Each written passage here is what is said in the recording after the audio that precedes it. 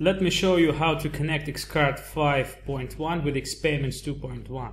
There are two ways how to add an Xpayments payment method in Xcard 5. The first one is add Store Setup Payment Methods. You click Add a Payment Method and get to Payment Gateways page. There, you need to find an Xpayments payment method you require. For example, First Data this time. Click Choose button and get to Welcome tab of Xpayments Connector settings page that suggests what to do next. Another way is to go straight to Extensions, Installed Modules and find Xpayments Connector module there. Click Settings link.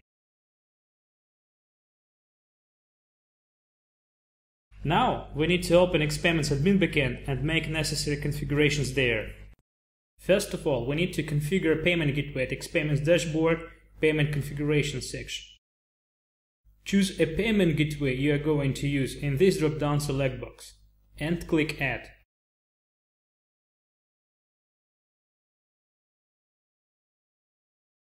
Enter all the configuration parameters needed and make sure you enable this payment configuration.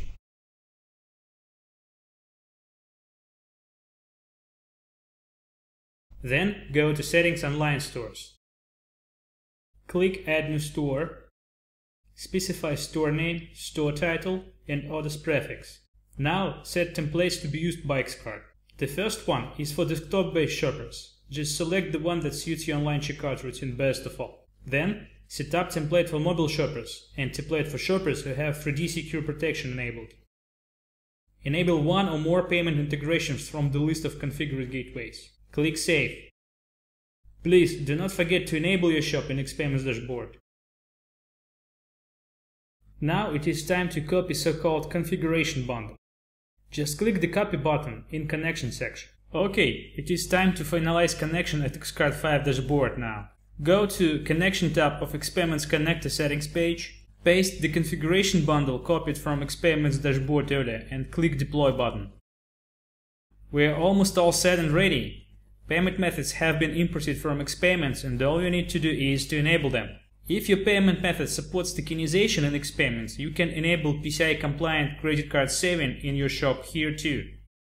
Now let's have a look at other configuration sections of Xpayments Connector. Order Status Mapping Rules allows you to match Xcard order statuses with Xpayments transaction statuses.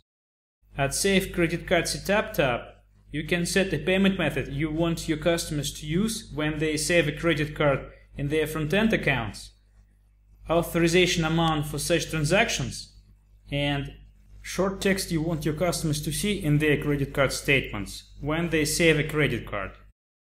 Click Submit to save configuration you just made. Configured Xpayments methods appear at Store Setup Payment Methods.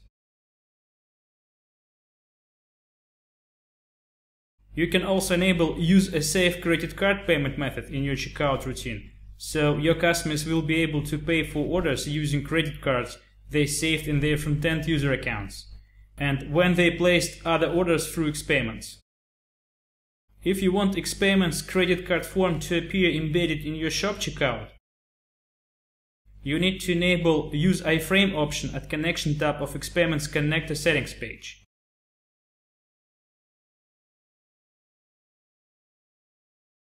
At the same time, you need to set iframe template for your shop at Xpayments admin backend. That's it, now you're all set and ready to process payments in your Xcard 5 shop using Xpayments.